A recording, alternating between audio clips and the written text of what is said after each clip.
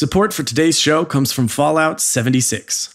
Bethesda Game Studios, the award-winning creators of Skyrim and Fallout 4, welcome you to Fallout 76, the online prequel where every surviving human is a real person. Work together, or not, to survive. Fallout 76 will be available worldwide on Wednesday, November 14th. Pre-order now at participating retailers and play the beta first on Xbox One.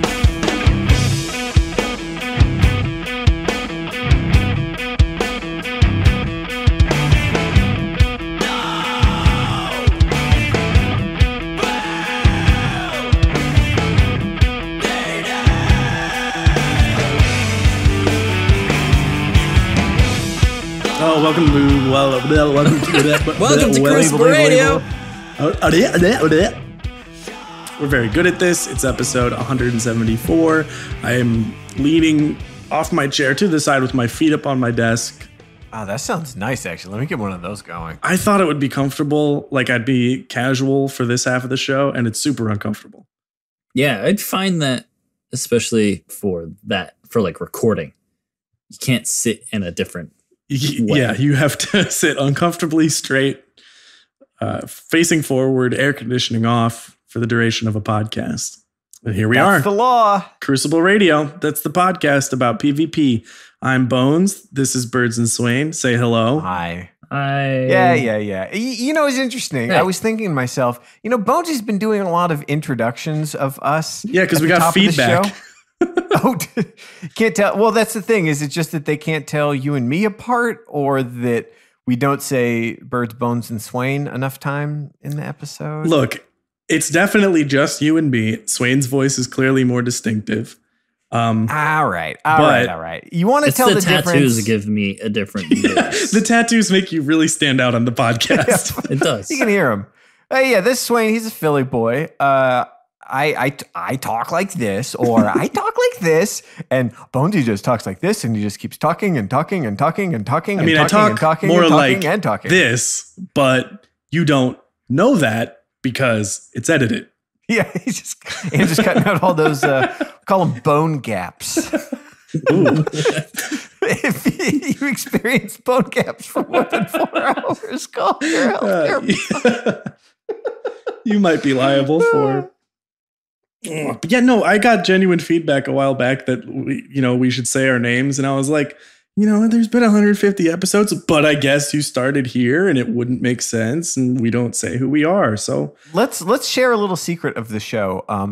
If you leave us constructive feedback anywhere other than YouTube, not only will we read it and share it with each other, but we will be hugely, hugely affected by it. Yeah. It probably directly change the next 5 episodes in a big way. It's clearly been a while since somebody asked us to stop rambling so much up top. I've definitely lost sleep over it. Yeah. Someone on Reddit did say that last week's episode provided zero information. So this week we decided to provide any information at all. You're welcome. See, yep. We take our feedback very seriously. All right, well, let's talk about Destiny, if that's really what y'all tuned in for. If that's really why you're here. You just want Destiny facts. All right, here's a Destiny fact. Have we been playing Destiny, and what have we been up to in Destiny? 15 hours Gambit. Did you see it? No!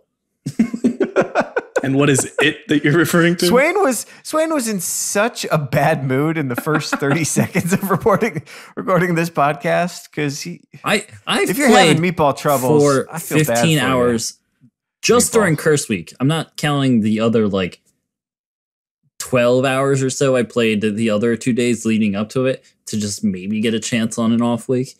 I've played a lot of Gambit. I'm on my way to resetting for the 3rd time. I want the Dregden title. I just need 2 more meatballs to spawn. And this meatball is just the primeval, the special primeval that happens.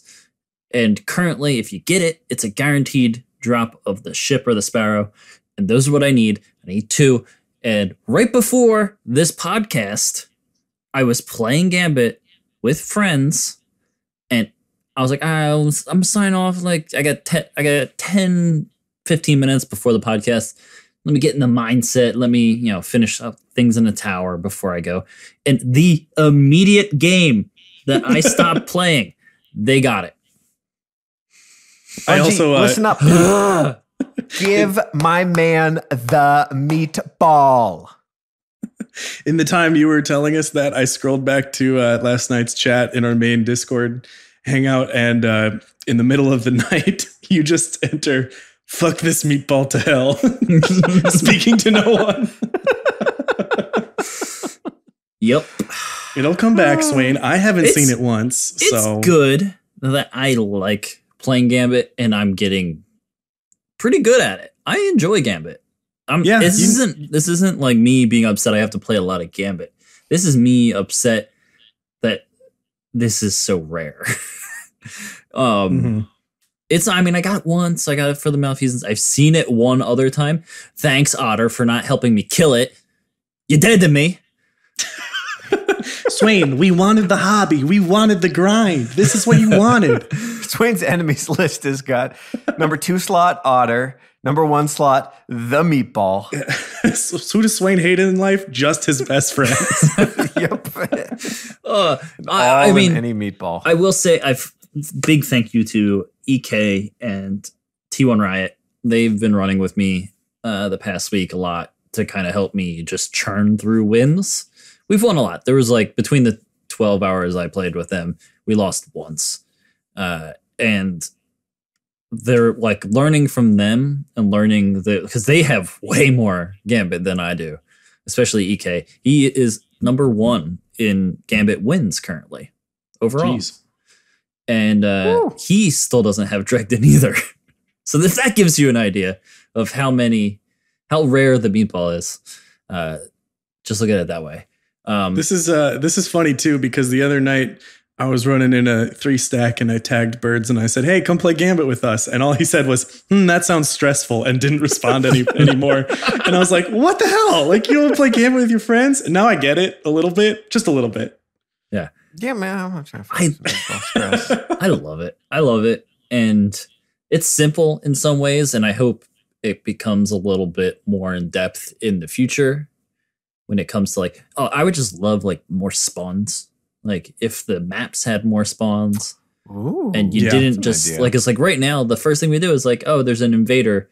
There's a set cadence to every match. And it's okay, we're going to be the first to invade. We're going to prevent their invasions. And when they do invade, we're going to set up in all of the spawn locations so that as soon as they spawn in, we're behind them and we can just kill them. And it's that's not the best. There's only 4, and there's 4 people. There's 4 spawn points. It's gonna be very easy to single out where someone is.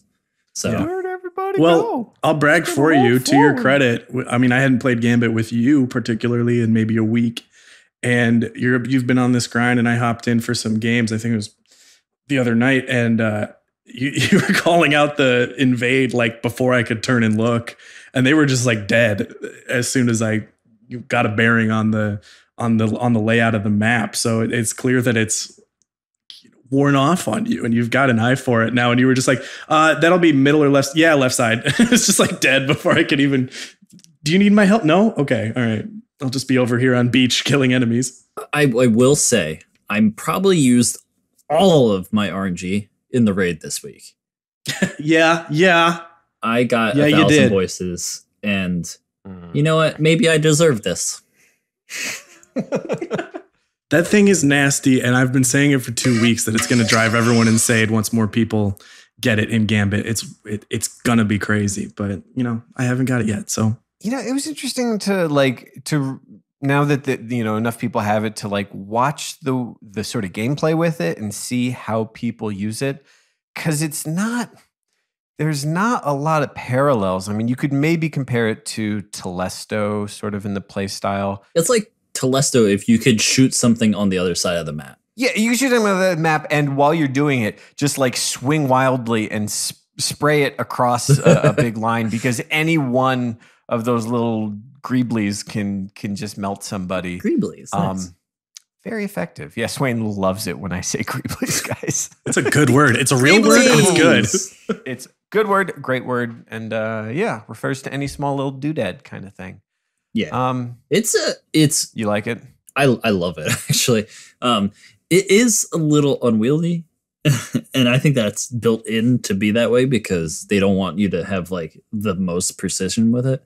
I find myself switching back between like Chattering Bone, Ikelos, and Thousand Voices, and then my tried and true with like Ace of Spades and Crooked Fang in those like two top and bottom loadouts.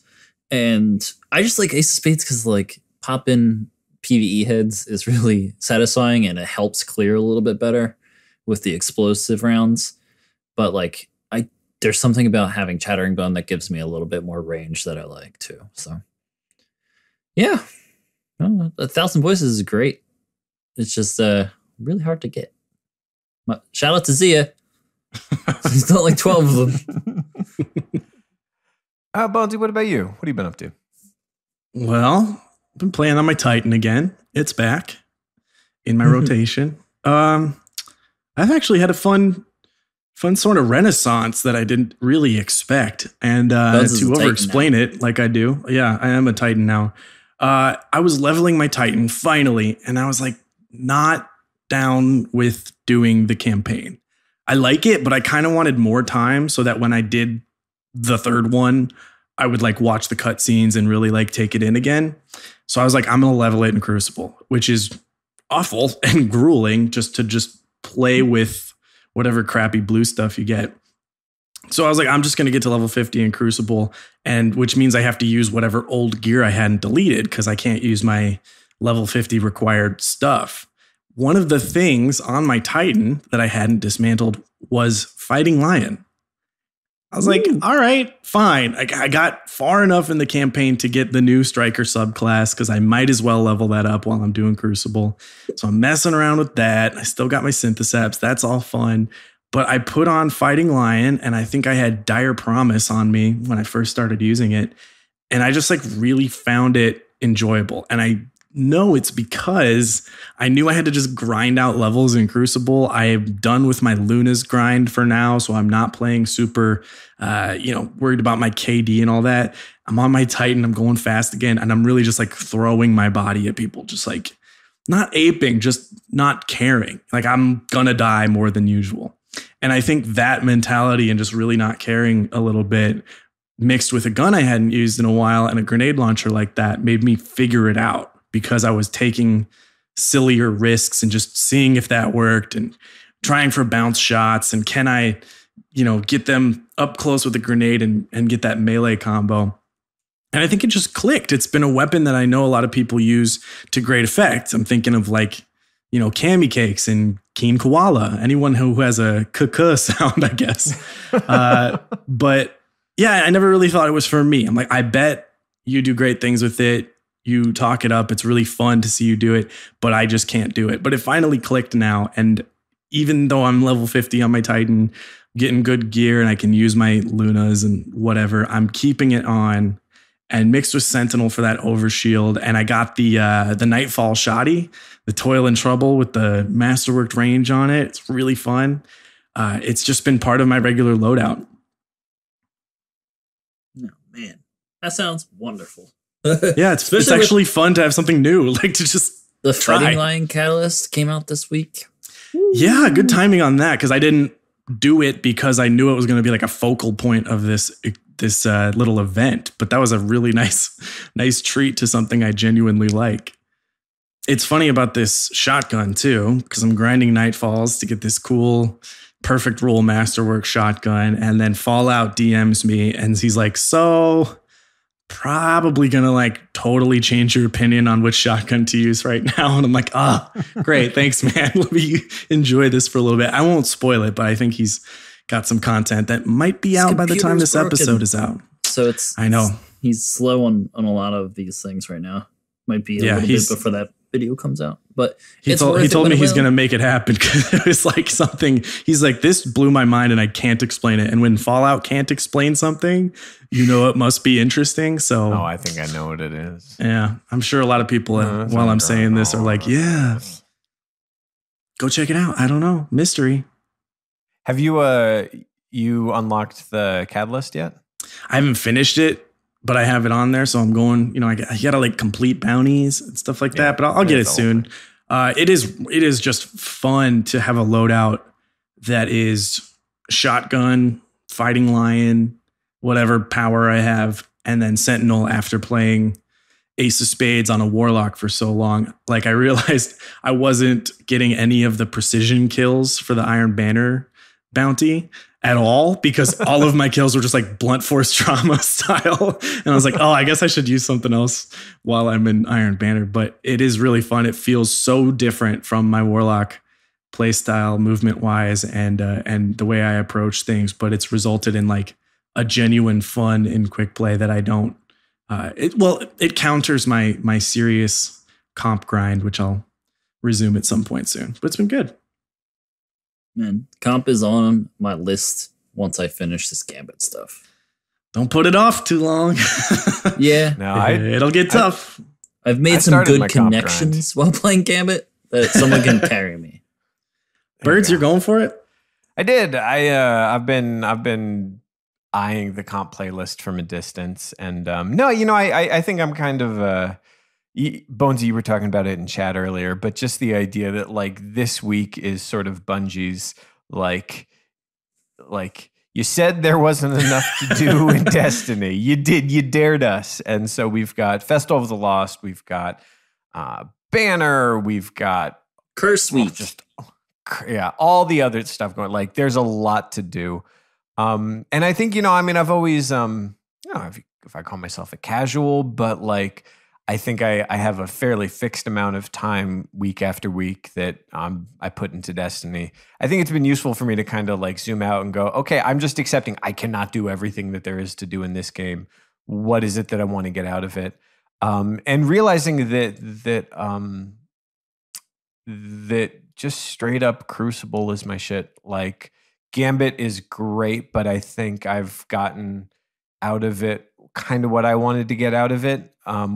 And yeah, like when you sort of take the rewards away, sort of what's still fun, what makes sense to play. For me, that's definitely just straight up Crucible. And I know that a weak spot for me right now is some of the comp mode stuff. So yeah, dove in, just start grinding out that Luna quest. It really sort of, without realizing it, because I think it's so easy to focus on the other stuff about like, well, this game is really tough, or what's my glory score?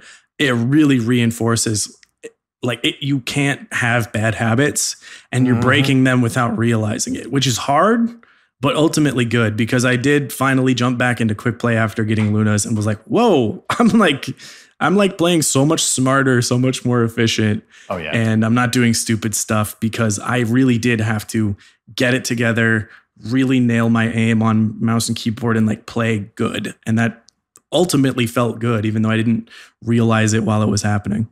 Yeah, I think even just the change in game modes, like getting back into a survival mindset or a countdown mindset of like, yeah, you got 2 or 3 kills and traded on the last one. Like, no, it's not worth it. Just like, please stay alive. Do not die. Like, do not leave it to your team to finish this off. Get your kill, but really keep that KD up. I think that's. Yeah, it's just a shift in mindset. There's no sort of universal there. I think a big part of it for me too that I felt comfortable going into is just that my loadout is so locked in now. I talked about it last week.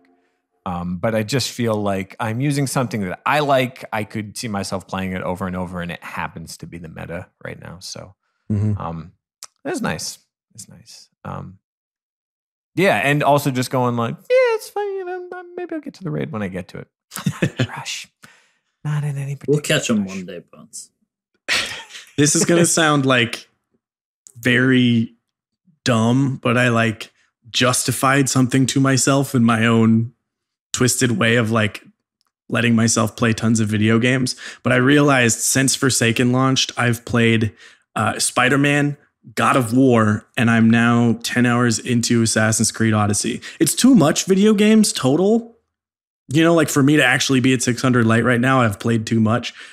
But it does help me in a weird, twisted way to realize like Destiny can't be a 100% focus. And at least I'm enjoying other stuff. And it just so happens I've had a lot of free time lately. But yeah, like back to what you were saying, Birds, there's too much this week.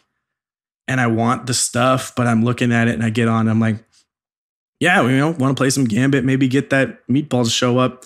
How the heck am I supposed to do all this Festival of the Lost stuff just to, grind out strikes for things? It's crazy. Yep. That's totally There's too much.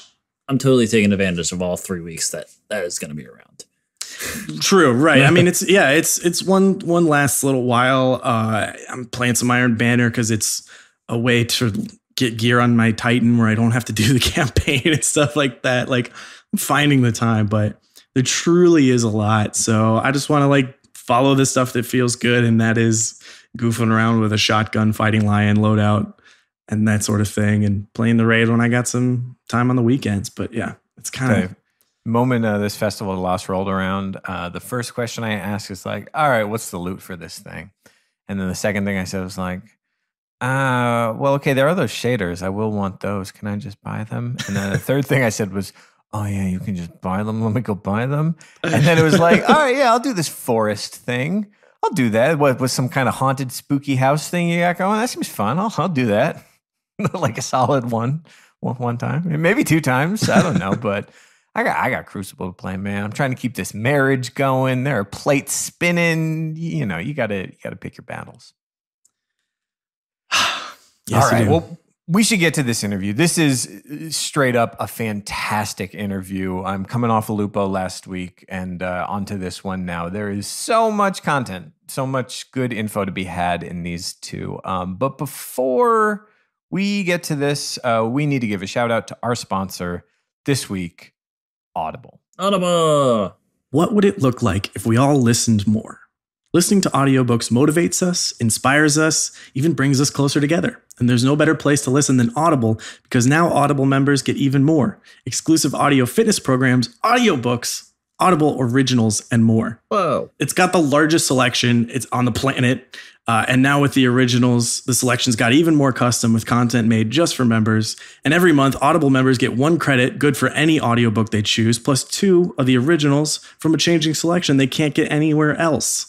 It's fitness, health, created exclusively for Audible, and the books are yours to keep. You can go back and re-listen anytime. You can even cancel your membership. And if you didn't like the book you selected, exchange it. No questions asked. Boom. This book sucks. Give me a new one. It is such a good time for books right now. I've read so many great books in the past 2 months, and with Audible and with this new Kindle coming out, you can listen to them. Hey, if you have not read David Sedaris' new book, Calypso, it's fantastic. If you haven't read his early stuff, if you haven't read Barrel Fever, get on it. It's so good. If you like sci-fi, oh man, Cixin Liu, who did 3 Body Problem, put out a new one called Ball Lightning. That was excellent. If you want something a little bit lighter, goofy name, but they're so good. The Murderbot Diaries, which is a series of 4 novellas. Oh, chef kiss. What else? I'm scrolling, man. The Reactionary Mind by Corey Robin. Leveling me up. You can read the Chapo book. That's a fun one. And my Ukrainian friend, who I started a book club with, recommended a classic piece of Russian sci-fi, Roadside Picnic. You will read this and you will be shocked to see just how many video games have been influenced by this, Destiny included, by the legendary Strugatsky brothers. Check it out. They're all available on Audible, and they're so good. There's so much good stuff to read and listen to. Blackfish City by Sam Miller. That is the most apropos near future sci-fi I've read in a month, and that's saying something because I read a fair amount. Cut me off, please. Stop me. If you want to read or listen to audiobooks like Birds, you can start a 30-day trial, and your first audiobook is free. So go to audible.com/crucible or text Crucible to 500-500. That's audible.com/crucible or text Crucible to 500-500. You can do it with audiobooks. Now, without further ado, let's get to this great interview with Mr. TV. He's back after a long absence and we missed him. And, this guy always is he's like, I'm casual, I'm fun. I just like to have fun with the game. But he also knows more than you. It's amazing. Musical break. Do it now.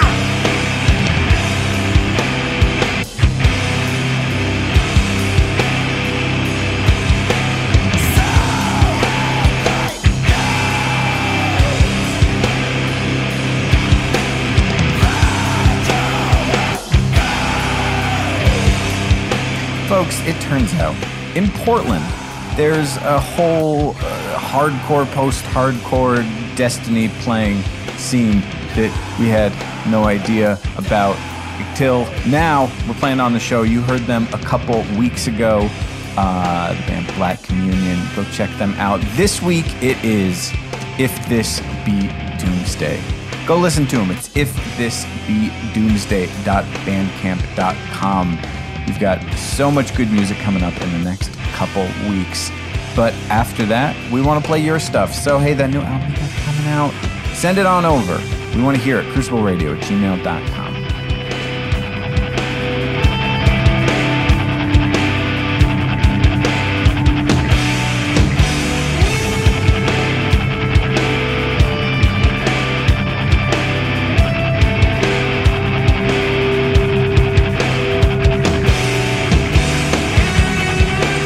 Welcome back to the show, everybody.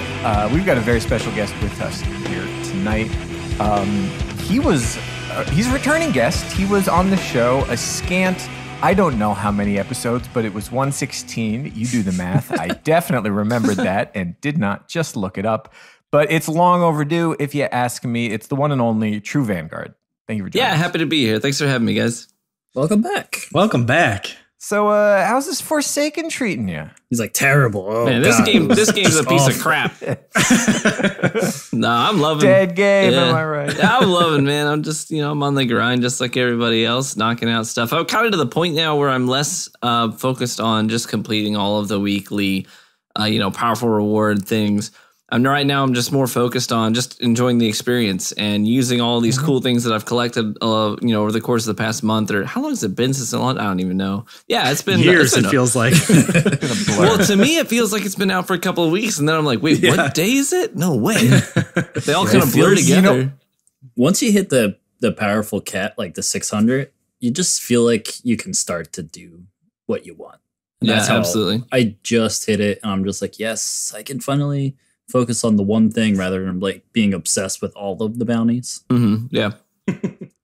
I definitely identify with that. No, I really appreciate that. Like, I think I definitely have felt a little overwhelmed with just like so much stuff to do, so many things with engrams dangling at the end of them. That's like, I need to check all these boxes. And it's like, no, I mean, we play this game to have fun. You should make sure you prioritize the fun part of it for yourself. Mm-hmm. You know? Yeah, but then also on the flip side of that, I know that one of their, Bungie's mantras for the whole Forsaken DLC is that they're trying to restore the hobby aspect of Destiny 2. And I think they did that. They created all these things that you can complete because some people are like that. They love checklists. And that's like my wife. She wants to have a checklist and she wants to go down. She wants to check every single thing off. And that's where the satisfaction, comes from.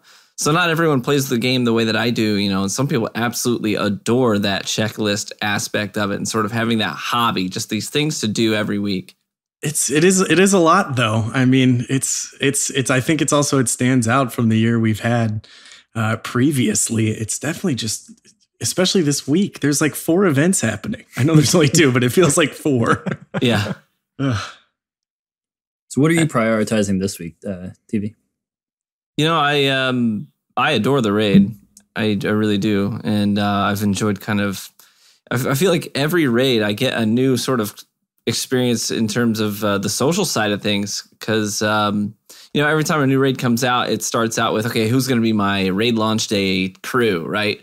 And it's always the Slayers, right? Right. It's all different. It's always been different for me. So, this time around I got to really spend a lot of time with like Miss 5000 Watts, guy named Sloping Drake, and some other folks that kind of run in that crew. And it's been really fun to meet some new people in the raid experience and have some people that I hang out with now on a weekly basis that I never did before this DLC launched, And I'd played with Watts only a handful of times collectively in the last several years. But then since Forsaken dropped, we've played several times together. So it's kind of good just to have new social dynamics as well. So I'm still doing my raids every week. And on top of that, I've been having honestly just a whole lot of fun doing lots and lots and lots of quick play and just kind of mixing and matching new pieces of armor and different builds and armor perks and weapons and kind of creating new builds to play with and just kind of have some fun.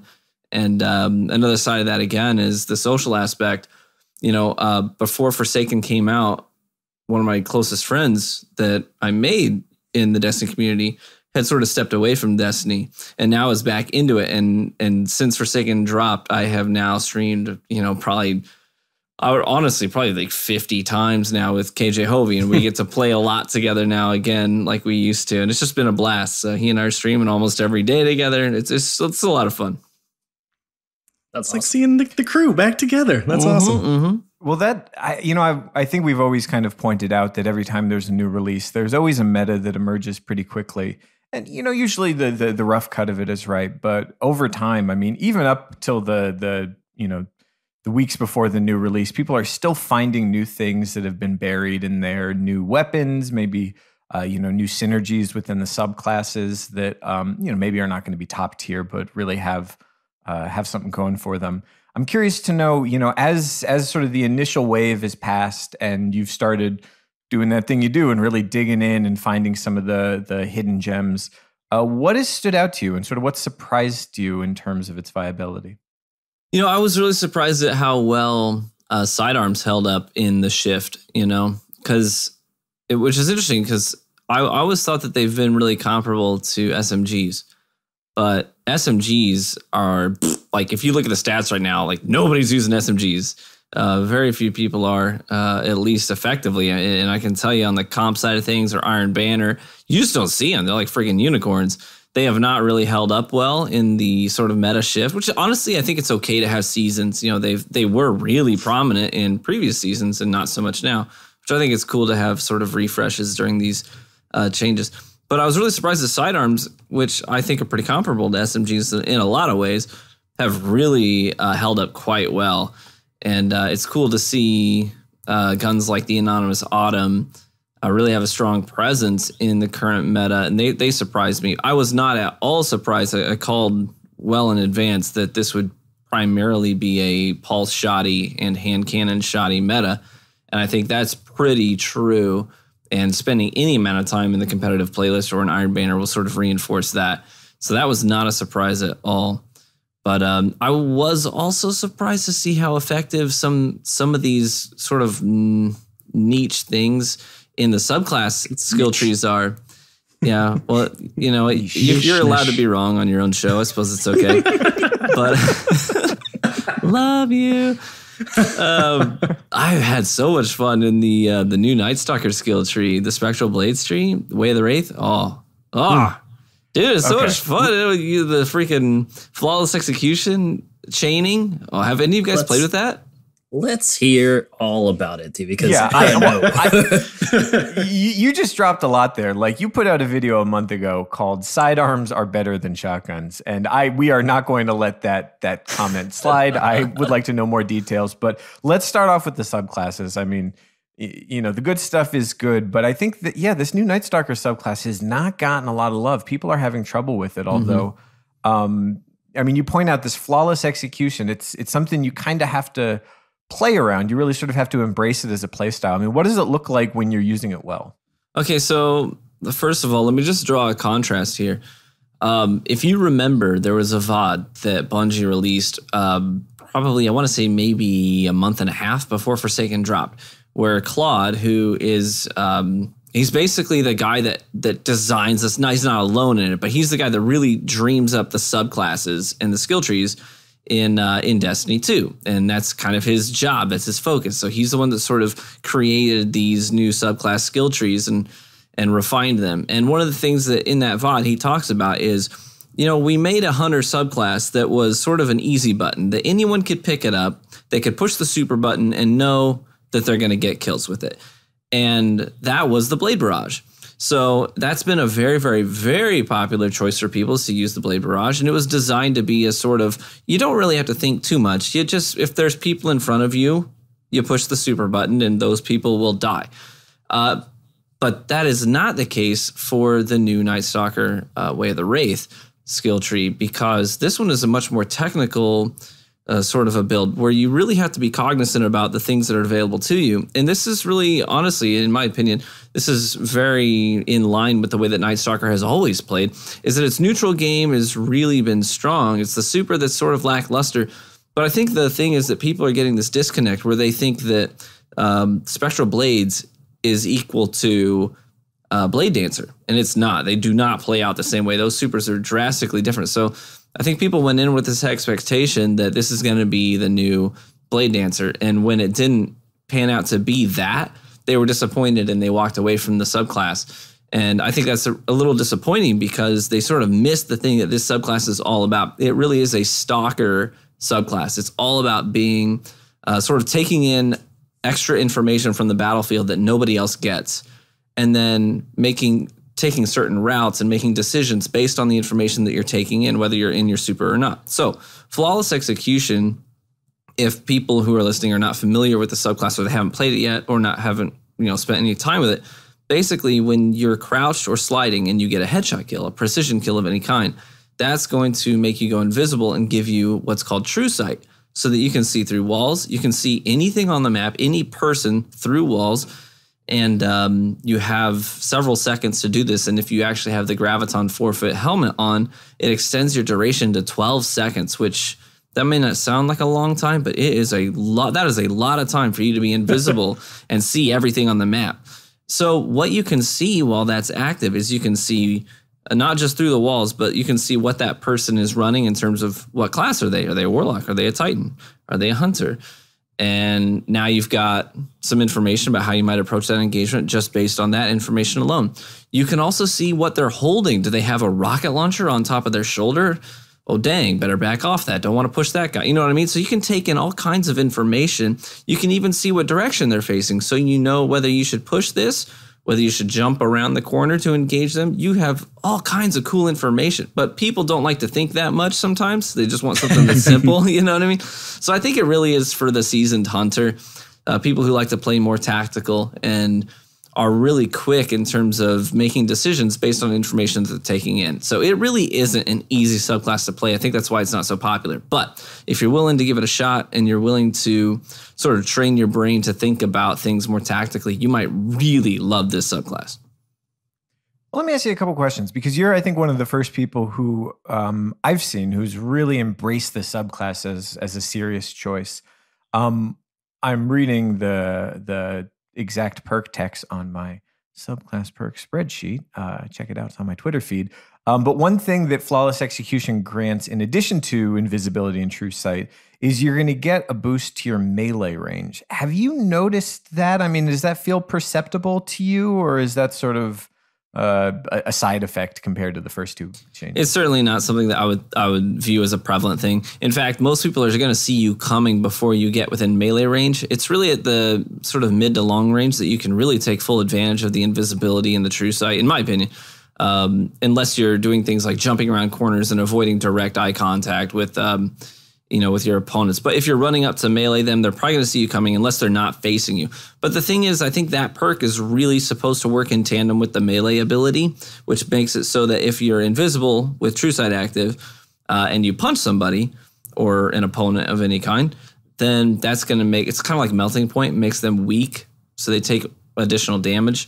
In PvP, that's not really going to be that much of a game changer unless you manage to sneak up behind, a roaming super that has damage resistance. But otherwise, you may as well just go ahead and use your bullets, to kill someone rather than risk running up to someone and punching them. And then you have this awkward debuff time where you can't do anything after a melee, and they could turn and just put a shotgun barrel in your stomach and pull the trigger. So I think it's not really that helpful in PvP as much as it is in PvE.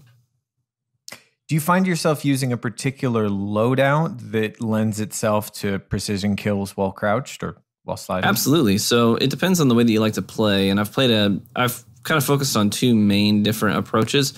One of them is using a pulse rifle and chaperone. So I like to get my first kill with my pulse rifle at range, and a good energy pulse rifle. For me lately, a lot of people like the inaugural address for energy pulse. That's a fantastic pulse rifle. I've really been gravitating towards the Horror's Least, which is the corrupted Nightfall specific pulse rifle. The curated roll, if you manage to get it, is really solid. And I actually threw a counterbalance mod on top of it, so it's got tier 10 stability, plus a counterbalance mod, plus Zen moment. it turns into a laser beam. It's really fun to use. So I've been using that to get my precision kills at range. And then once I've activated True Sight and Invisibility, I can creep in with the Chaperone. And the Chaperone is just, it's sensual. It's these sliding headshots. And if you're sliding and you get a headshot with a Chaperone, hey, you automatically have, well, I use the Graviton Forfeit. So I've automatically got 12 more seconds of Invisibility and True Sight, should I choose to use them. And I can just keep chaining these kills over and over and over again. So it's really, really fun to do.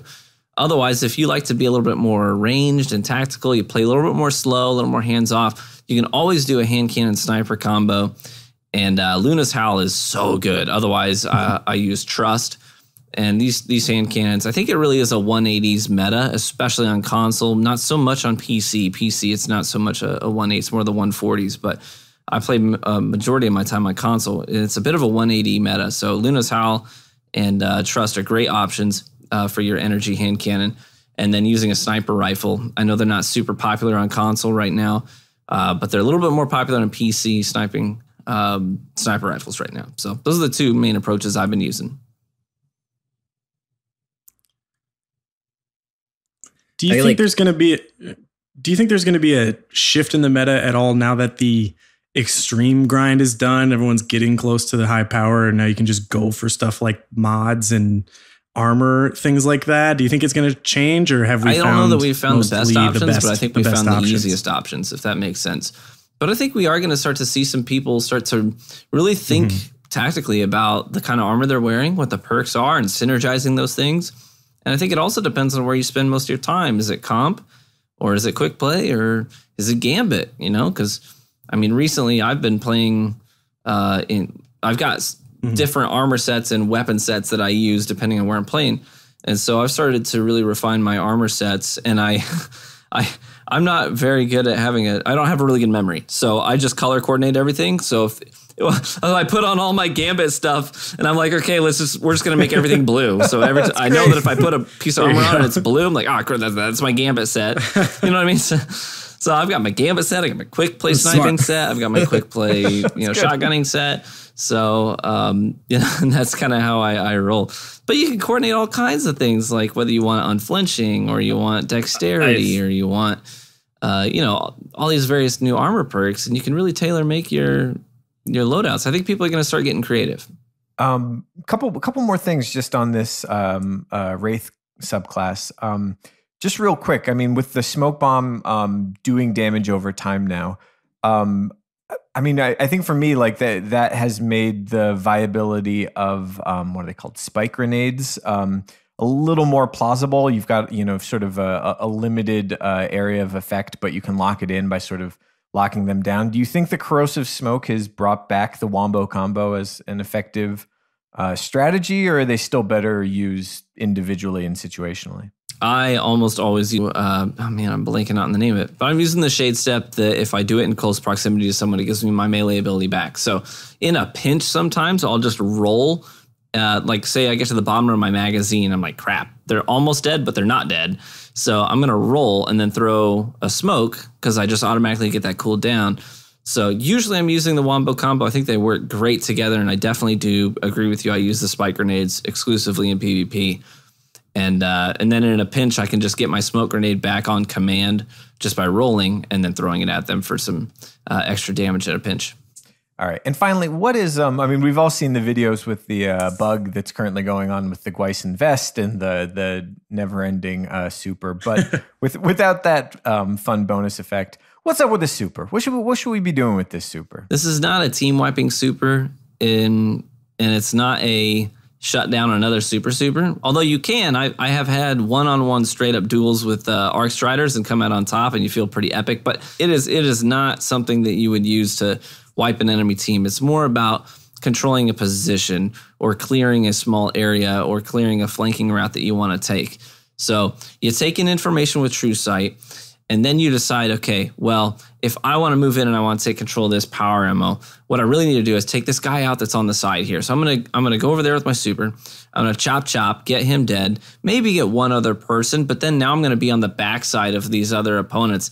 and I can take them out. They're now sandwiched in between me and my teammates, and they're going to have to choose who they want to face. And we can team fire them down, get control of the power ammo, and then turn the tide of the fight. So it's not something that you're going to be like, oh, they're all spawning on C. I'm popping my super. I'm going to run there. I'm going to kill everybody. You will find yourself switching to a different. You're going to be switching to Blade Barrage at the end of the match. So does it help after each kill to say chop chop? Now you're dead. In my experience, no, because that's an embarrassing thing to say. That would make you a nerd. I feel like I need to jump in here and tell one of my favorite stories from the summit, because I missed the first day and missed Gambit entirely that first day. Okay. And I remember running into you, TV, the next day and being like, how was it? How was everything? Because like I knew about it, and TV told the story about how like the new super, and specifically this super, talking about it like way back then and saying like I popped into Gambit, like he's like went through the portal and like just went invisible and like just took like stood by the bank and waited for all of them to come through, and that was like that got me so excited for all of it like that whole day, and that was like one of my first conversations that day. So my question out of that is, are you using it in Gambit still? In Gambit, I personally, with the guys that I run Gambit with, I don't run Hunter. I choose to run either my Warlock or my Titan. But I will say it's a pretty obvious choice at this point that Blade Barrage is the superior choice for Gambit, just because it does unparalleled amounts of damage to the Primeval, especially if you hit him with a melting point first, and then you toss that thing out. Oh, it's ridiculous. And so the one thing that at the summit that Spectral Blades was good at was invading. But honestly, at this point, I think that the thing is at the summit, we did not have Sleeper Simulant. We did not really know the spawn locations of the invaders. We didn't have Queenbreaker's bows, and so it was a little bit different atmosphere. So we didn't have all these things available to us. But now that we do, I think it's pretty obvious that in terms of invasion, you're much better off using a Sleeper or Queenbreakers to shut down the enemy team rather than using your super energy.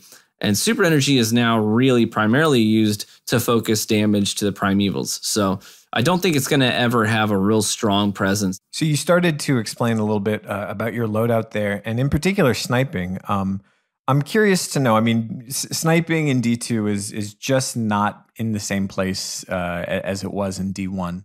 But you did put out a video recently that I think talked about sort of what your priorities ought to be if you're sort of focused on a sniping based play style.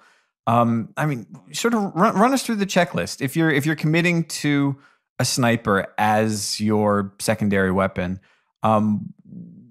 what should be going through your head? Sort of, what are you optimizing for? What are the things you need to have in order to be successful with it?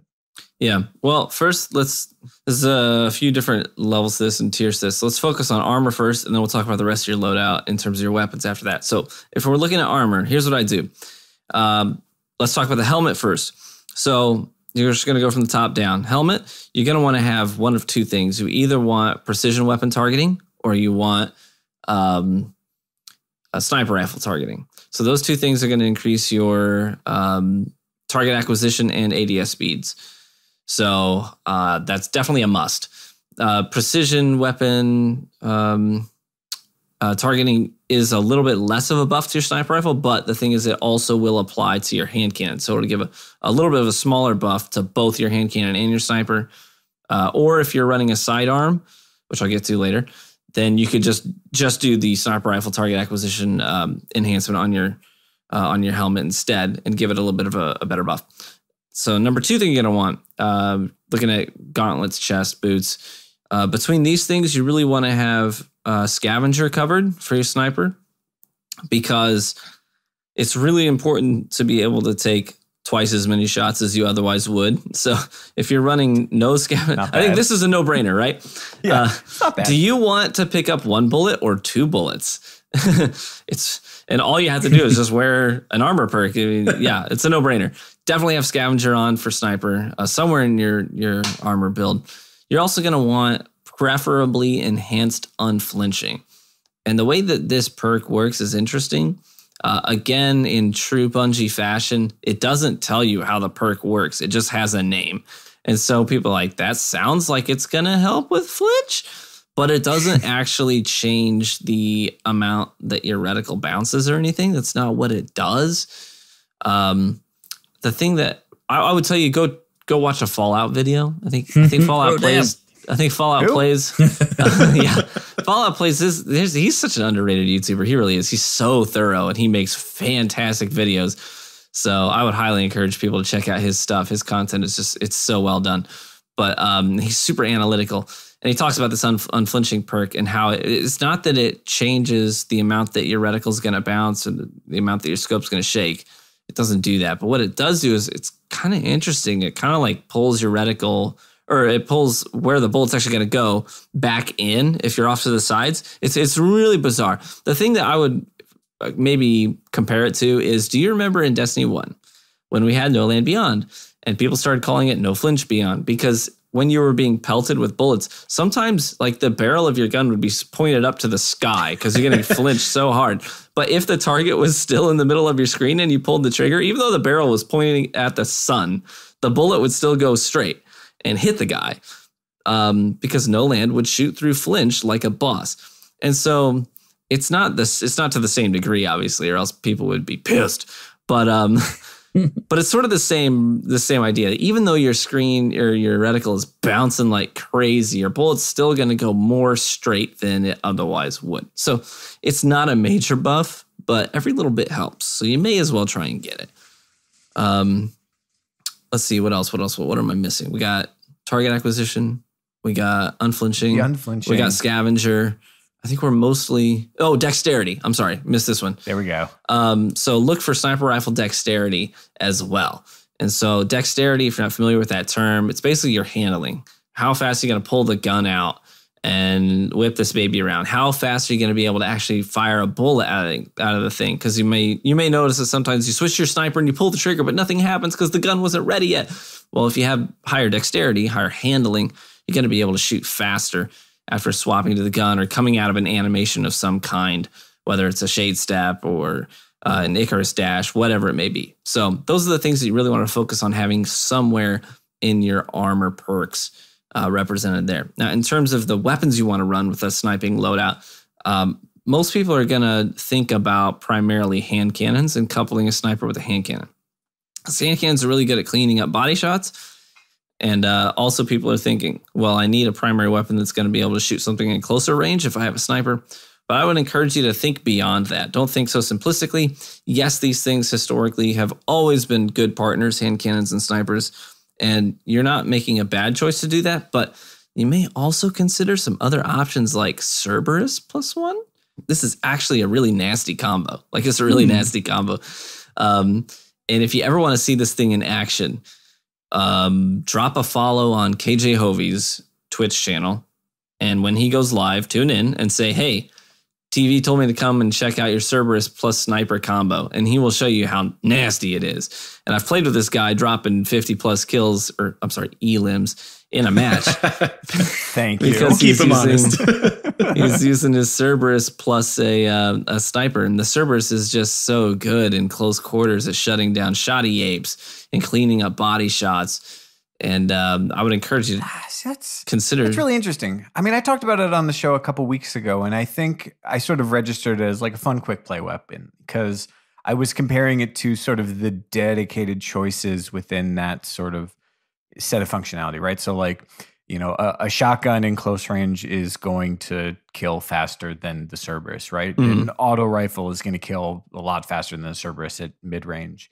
But when you're running a sniper rifle, you have to cover multiple bases with your other slot. You need a primary. You need something that's going to sort of cover close to sort of mid-close range. You need something that can shut down supers. You need something that's got a rate of fire that's not going to leave you high and dry if you miss that shot. Mm-hmm. And I could see it really kind of covering all those bases if you're exclusively focused on sort of the long-range precision shot with your other choice. Yeah.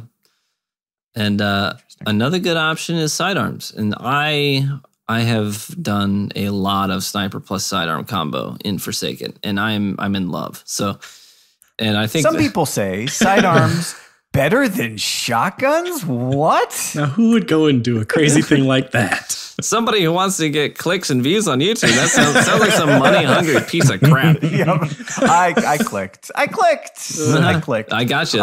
Thanks for your money. It worked. Well, so I'm guessing part of what's required to make that a statement that's even in the ballpark is not holding forward continuously. But sort of like, let's talk about sidearms. I do want to come back to snipers, but sort of in terms of this pairing, what is it that you like about them? Why are they going to work this season?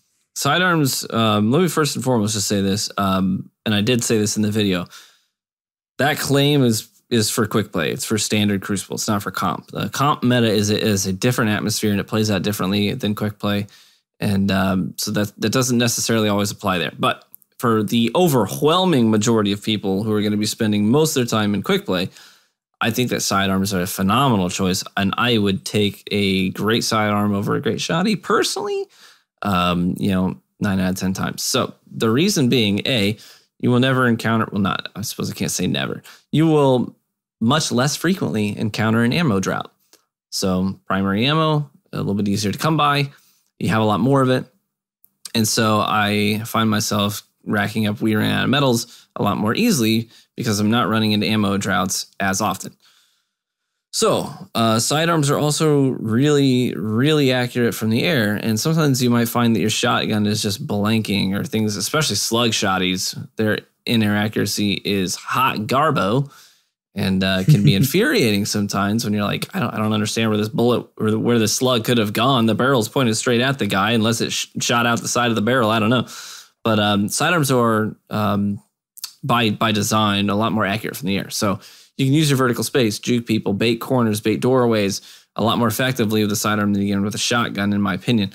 And they also have some other interesting perks that you can chain together to make for some really nice multi-kills that sometimes you just can't do with a shotgun, because with a shotgun, half the time you've got one or two shots in the chamber. You don't have a ton of buckshot to work with, so you may get one kill with 2 shots or 2 kills with 2 shots. And then you got to clumsily run over the bodies while the third guy's pushing you, and you're trying to shove the buckshot back up and, chamber the round, cock the thing. Right? But with sidearms, their reload speed is fantastic, right? That's just one of the things that innately they do well. They reload really, really fast. So that can mean that you can do things like kill clip or rampage, and then you can just absolutely start melting people. And I have just had so many moments where I just put the controller down and I put my hands in my hair like, oh my gosh, that was awesome. Because I'll play 3, 4, 5 people in a row and you're like, that was so much freaking fun.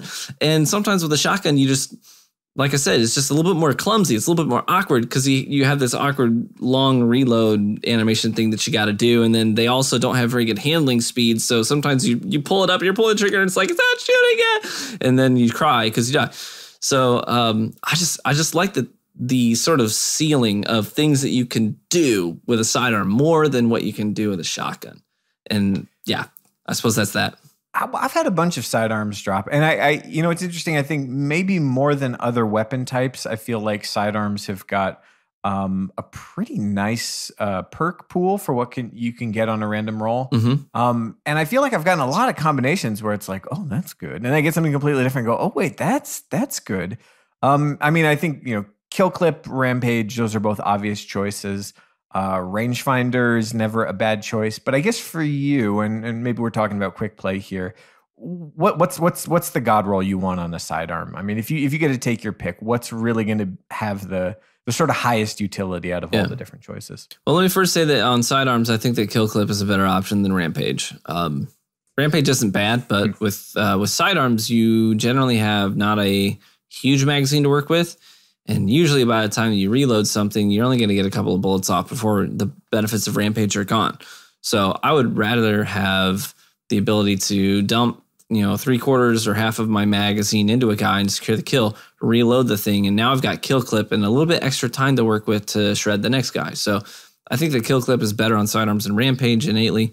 But my god roll that I've been using almost exclusively is more focused on just being consistent all the time, consistently lethal all the time. No kill clip, no rampage. What it has is rangefinder. It has a tier 10 range masterwork. Also good. It has accurized rounds, and it also has outlaw. And this thing, it's just because of all of this extra range that it's getting. It's just, even with a sniper rifle, I'm finding it pretty easy to, at range, hit a body shot and then switch to the sidearm and just go tap, tap, and just make sure that I center that reticle every time. And even with the damage drop off, that you get with a little bit further range, you can still finish up, clean up your kills pretty easily. And at that range, it might not be as good as a Trust or as a Luna's Howl to get the one tap to clean it up. But I can tell you this, when you see a Titan full sprint with a shotgun in his hand, running straight in your face, give me a sidearm. Do not give me a Trust. Do not give me a Luna's Howl. Give me a sidearm. And I will make that Titan regret being a Titan. Right? and it's just, I think a little bit more versatile in the current meta, because the overwhelming majority of players are holding forward in quick play. They're holding forward with shotguns, and that's just the reality of it. So, yeah. One thing that took me a second to get my head wrapped around with sidearms is, I think the temptation, especially for the non-burst sidearms, is really to fire it as fast as the gun can shoot. And if look, you're backpedaling while someone is closing in on you with a shotgun, that is a great choice.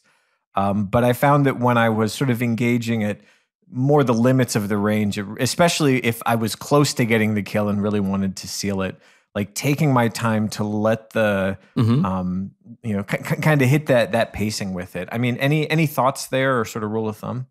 Yeah, absolutely. So if they are a little bit further away, maybe 5 meters away, something like that, I would encourage you to pace your shots a little bit better. You don't want to fire it as fast as it could possibly go, obviously. And you're still with the anonymous Autumn archetype at that range. You're probably going to be hitting like 44 damage to the head. So it's really in your best interest to just tap, tap, tap, tap, tap at that range. But I will say this: if they are getting really, really close to you, and you do need to just fire off as many rounds as possible, and know that they're going to connect. A lot of people struggle. I get this question all the time, like, how are you firing it that fast? Well, here's the thing. I don't use my pointer finger to pull the trigger. I use my middle finger to pull the trigger. And there's a reason for that. What? So with your pointer finger, if you have a controller next to you, just try this for a second. Pick it up and hold it like you would. I'm doing it. Hold it like you would.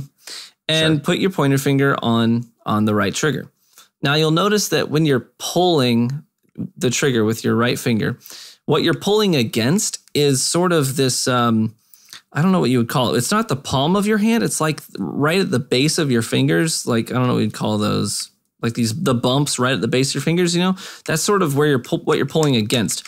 So you're pulling it kind of in towards the right, if that makes sense. That's where your leverage is. So it's kind of an awkward angle to be pulling against. But if you put your middle finger on the trigger, now your leverage is in the palm of your hand, down closer to your wrist, and you're pulling that trigger, squeezing it in between just above your wrist and your middle finger, and you have a lot more, it's just more strong, more stable leverage, and you can get a lot faster trigger pulls that way with better leverage against the sort of the lower palm of your hand than you can with your pointer finger. Phoebe, you might have just changed my life. Well, I mean, is this something you sort of switch to in this scenario, or are your middle fingers 100%? I never use my pointer finger to pull the trigger. My pointer finger does not sit there. I'm looking at a controller with the 4 buttons up top, and I'm like, surely they designed it like this, but I can't do it. I can't wrap my brain around it. That's fascinating. All right, well, we are going to try that out and report back. I got homework. Okay. I did want to lightning round a couple things before we move on from snipers, just because you're going for it on the sniping front. First off, just real quick, in terms of name recognition, and base stats count for so much for sort of those things you talked about of handling speed, of aim assist. What are going to be the sort of go-to snipers that, roll aside are going to be the ones that are a good starting point? Mm-hmm, for sure. I would say Alona's God is still one of the best sniper rifles in the game, and is pretty accessible, relatively speaking. I think that a lot of, Destiny gamers at this point, unless they're new with the Forsaken, a lot of Destiny gamers already have one of those. And that will always be a really zippy, great handling, pretty solid target acquisition sniper rifle to play with. And it really rewards headshots and can kind of be punishing to body shots. So it's a really great sniper to use to sort of train yourself to really focus on taking your time and taking the right shot. But it can also be really zippy in a pinch if you need to get a quick scope off. So that one's still really, really strong. The Supremacy is something that you might end at, but not start at. The Supremacy has phenomenal handling. So if you are already really good on the sticks or with mouse and keyboard, you're a highly accurate player, the handling speed on it is like you don't even need snapshot or quick draw sometimes because I think it's just so zippy. So obviously if you get those things on top of it, that's even better. But you might find that that's sort of a good ending point if you're a little bit more seasoned with sniping. Somewhere in between, I have grown to really love Bite of the Fox. Bite of the Fox with the right rolls is it's my go-to sniper at this point. I just love it so much. So I'm running my Ophidian aspects to have a little bit faster, reading speeds. But then I'm also stacking all these sniper mods on top of it, armor mods on top of it. Plus, I've got on my roll snapshot plus handling. So it's a lot more zippy than a high impact sniper generally is. So with the right rolls, it could be really, really zippy. And the target acquisition is not bad. And I actually threw on a target adjuster mod onto it on top of that. So plus it has opening shot on it, which gives you a little bit more target acquisition on your opening shot. So that's a fantastic one. I would highly encourage everyone, even if you hate Iron Banner, it's worth it this week just to get the curated rolls. Because the curated rolls is really good. You won't regret getting that thing. I would say maybe stay away from Dread Adventure. The Gambit Sniper is, I think that sniper could be potentially decent in PvE, but I don't ever see it having a spot among the best in PvP. Even with some really great rolls, I think at best it's only ever going to be mediocre. So, I mean, obviously in the right hands, it could do some real damage, I'm sure. But I just think you can't argue with stats, and base stats wise, it's just not your best bet. So those are some. All right. Well, you mentioned the targeting acquisition mod, which answers that question. The last one, and this is one I've been thinking about for a while. I mean, in Destiny 1, when it came to sniping, we had sort of real clear identity with scopes. At first it was ambush, and then sort of near the second half, it became more about the short gaze scopes as, something that's going to it's going to be a significant factor in your success with the sniper. Do you think that's the case in D2? Well, are there any that you look for? Or if not, what are you looking for? Are sometimes hard to remember, but I can tell you this: the Silicon Neuroma has one of the best, scopes in the game, and in my opinion. So if you can get a Silicon Neuroma, I should have mentioned this is one of the best snipers in the game because it is, but I didn't think to at the time. But that one is fantastic. The short range scope that's on the Maxim is really good. The one that comes on the Bite of the Fox is pretty good as well. I think the less zoom, the better. So it's same as in D1. The less zoom you can get in PvP, the better. And I think that's also reflected in you think in Gambit. People often ask me, why is it that linear fusions are so good? Well, the reason linear fusions in Gambit are so good is because their scopes are not very zoomy at all, but they still hit really hard. It's basically like a scout rifle that hits really freaking hard.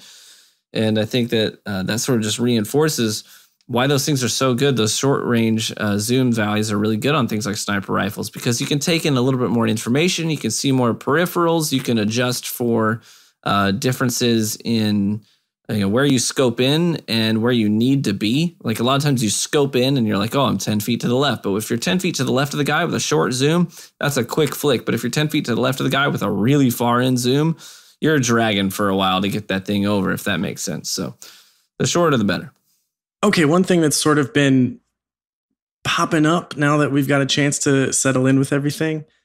Do fusions have any sort of place? Can they be used? Are they fun at all? Or do they need something? Like, is that something you can kind of pull out and have fun with in quick play? Or are they just sort of, on hold for now? Well, I think the Telesto is one of the best special weapons in the game right now. For for various reasons. I think that the Aaron Till could have a decently strong presence if more people get the right roles. But Don't tell them about it.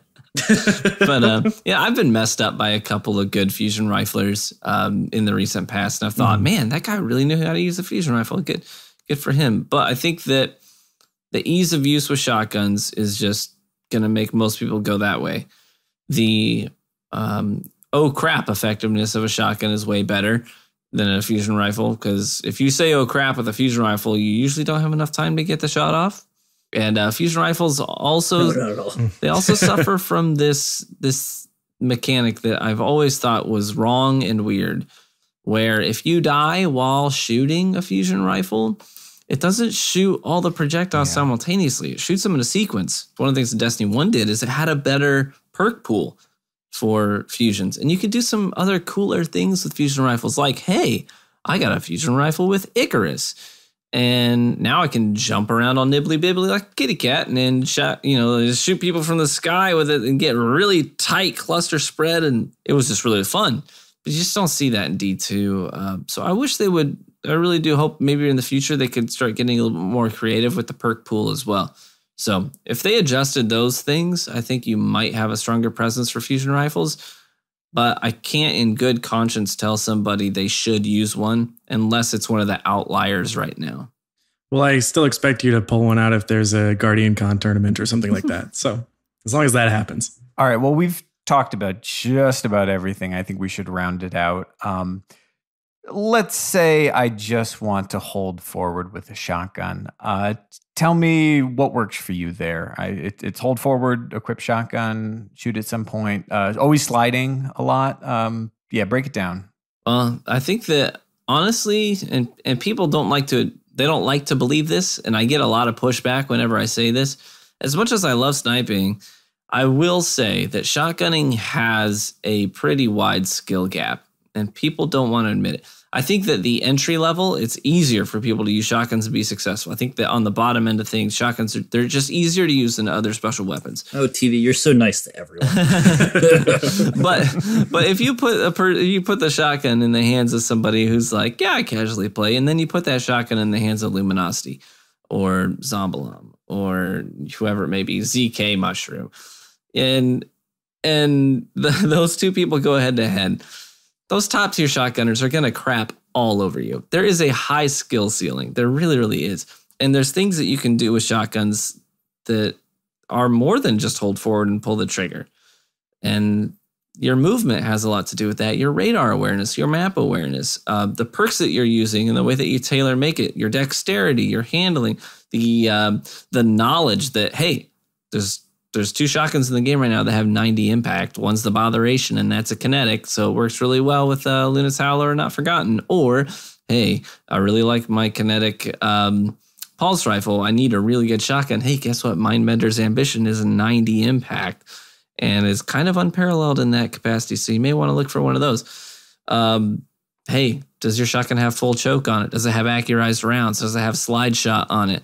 So I think that people just don't like to think about it, but there's a lot more to shotgunning than hold forward and pull the trigger. It may be easy to do that, and you may find yourself, at least on the bottom end of things, being a little bit more successful. But if you try holding forward and pulling the trigger with a shotgun, once you get past Fabled rank, you're going to struggle, and you're going to have to learn how to shotgun better.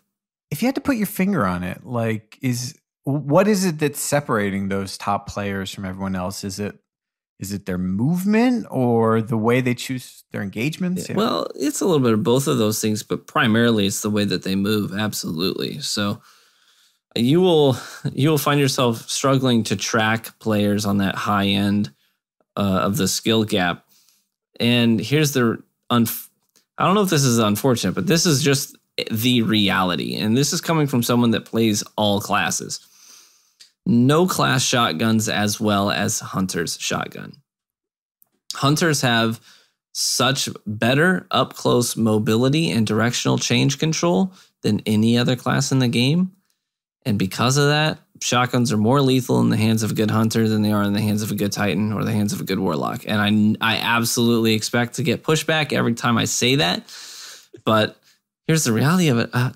a Titan can't change directions midair like a Hunter can. Just can't do it. They also can't change directions on the ground like a Hunter can with Shade Step. They just can't do it. And the same thing applies to Warlocks. Warlocks can floof and then awkwardly float back down to the ground. But a Hunter can jump right, and then he can double jump with better directional control back to the left and break your ankles, and you're wondering where he went. And in that time that you're trying to track his movement, he's already, put around a buckshot into your head from above.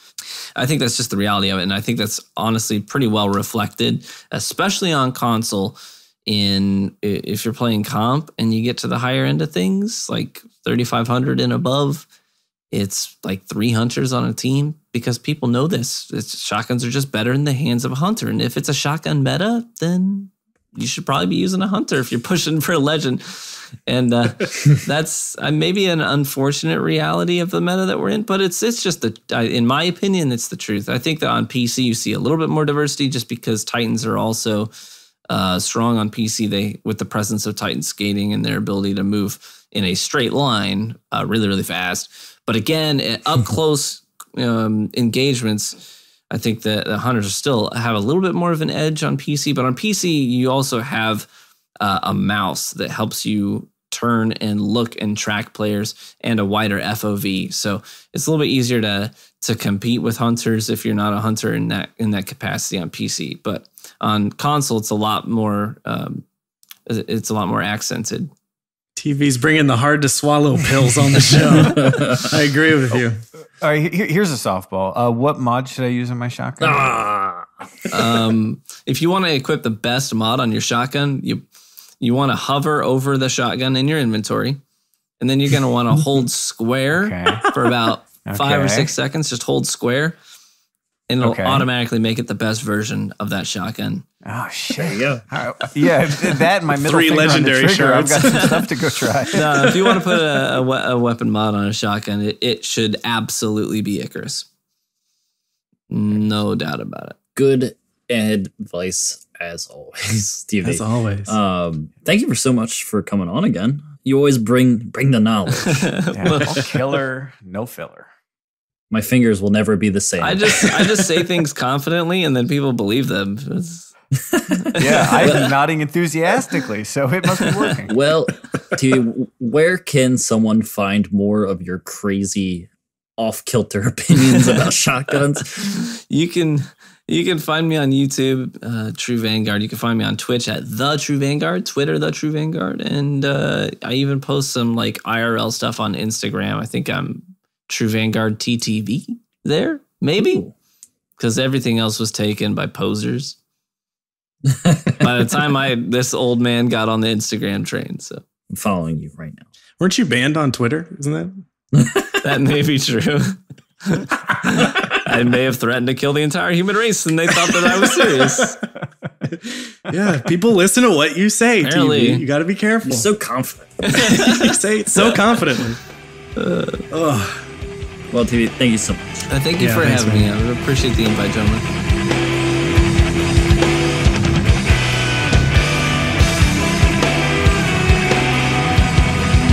Usually, the musical break isn't the music I had in my head.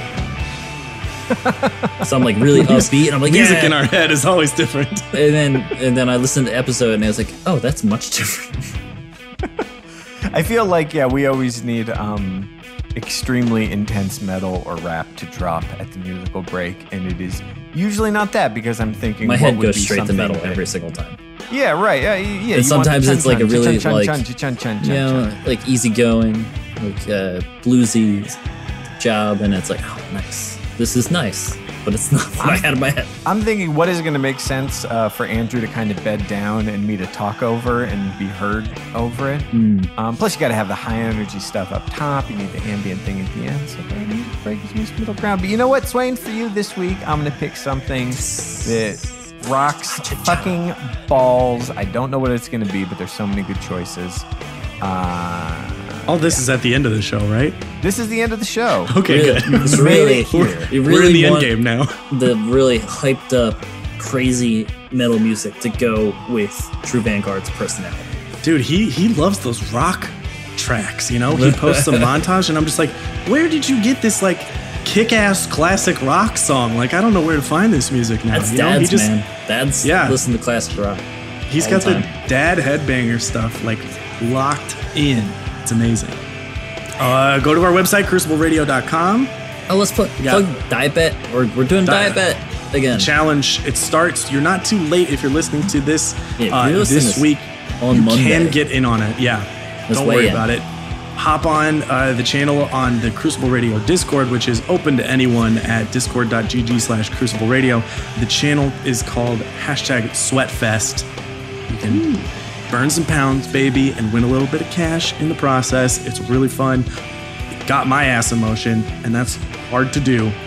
So give it a shot, and there's a lot of people in there to support you along the way. Don't be scared.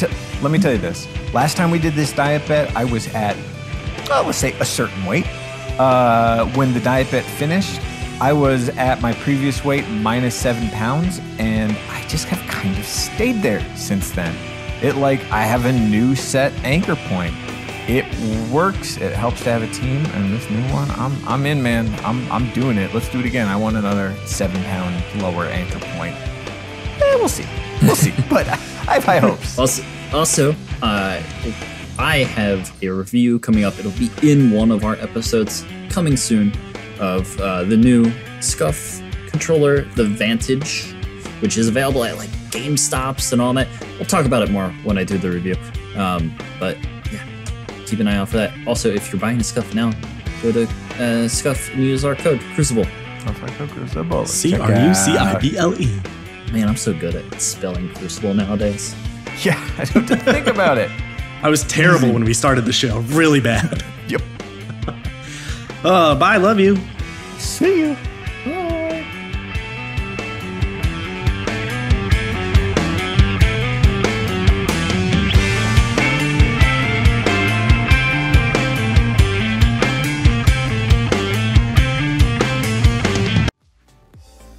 What's up, everyone? Bones here. Do you like podcasts? Do you like chill conversation? Well, me and my co-hosts Swain and Birds put out a bonus podcast every month on Patreon. If you want to check it out and be a part of more awesome stuff, head over to patreon.com/Crucible Radio and join the squad. See you there.